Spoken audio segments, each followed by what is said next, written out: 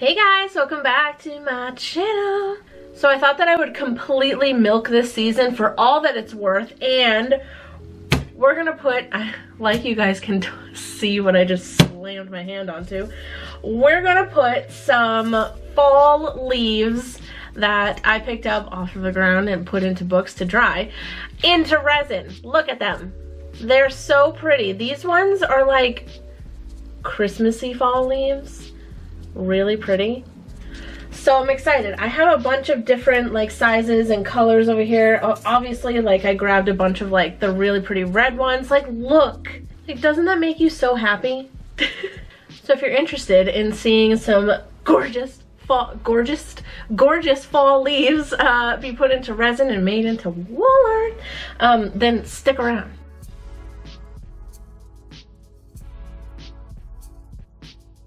So I feel like the more iconic color combo of a fall leaf are these ones that are just like red and yellow, like orangey. Oh my god, look how pretty that is. So I want to put these in resin. I want to see how they do. I've only ever done this once before, I think. I'm looking for the piece over on my wall, but I don't think I have it anymore.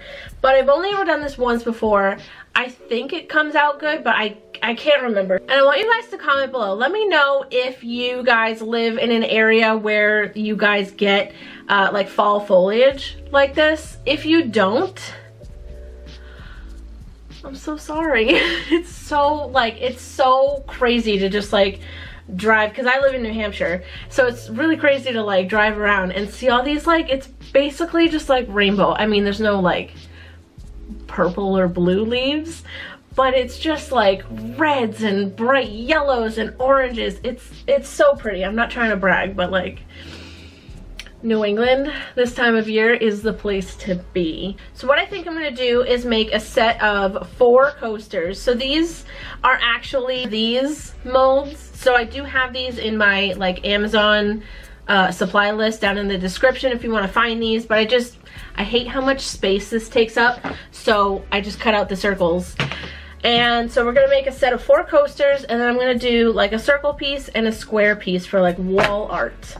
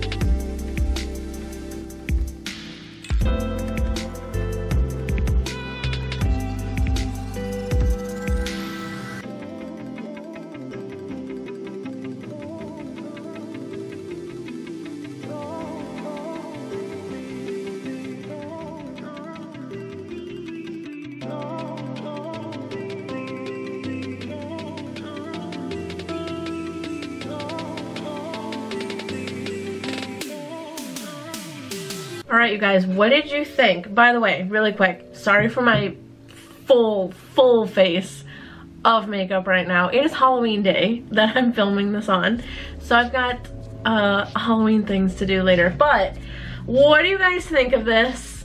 I actually, okay, so to be honest, I don't normally put leaves in resin just because